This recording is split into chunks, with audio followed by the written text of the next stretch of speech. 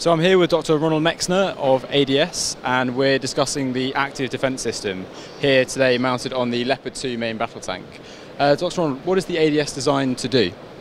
Well, the ADS is designed to defeat anti-tank rockets and anti-tank guided missiles that are fired upon tanks and armored vehicles. And how does it do that? Well, actually, it's a distributed system, as we call it. So you can see the countermeasures and the sensors being distributed all over, in this example, the Leopard Tank. And it would detect any incoming missile, first of all by the radar, and then decide how to react and when to react, and then also by a second sensor to choose the right time to ignite the countermeasure, and then by the countermeasure just to destroy the incoming missile.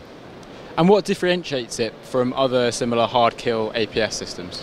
Well, first of all, it's not a launcher-based system, so we have a multi-hit capability, we have a so-called short multi-hit capability. We are able to defeat incoming missiles that have a timely difference of, let's say, around 0.1 seconds, and we can also defeat threats from simultaneous sites simultaneously from different angles and different directions. And I understand that you've conducted some live fire testing. Could you tell us a little bit about that, please?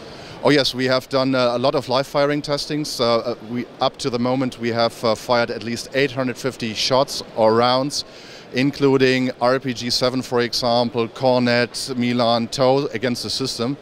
And we need to also to have these live firings in order to evaluate the system and also be able to fill the threat library inside the system. That's great. So today you've mounted it on the Leopard 2 main battle tank, but what other platforms have you mounted it on? Well, for example, we have one ongoing project with the German Armed Forces for the Boxer vehicle. We have done it for RG-32. We have done it also for this vehicle here, which is just a usual truck.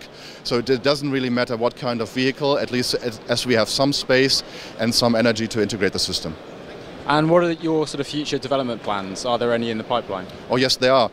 First of all, we are looking at the defeat of kinetic energy penetrators, which is really a big demand in the market. And apart from this, we are currently re-evaluating the system in terms of safety integrity level 3. So this is a very high demand from the German Armed Forces to make sure the system does exactly what it is supposed to do. And so the crew inside the vehicle can be sure it's safe, and also the infantry dismounted can also be sure the system is only firing if there is a threat coming in. So there's an issue with potential collateral damage. I understand that ADS is designed to mitigate that. That is absolutely correct, and this is one of the design paradigms we are using to really reduce the collateral damage. I wouldn't really say it's collateral damage, I would say it's residual energy. It's only if the threat is defeated, you will only have a low-order detonation just in a circle around the vehicle of, let's say, 1 or 2 meters and nothing else. That's great. Thank you very much. Thank you very much.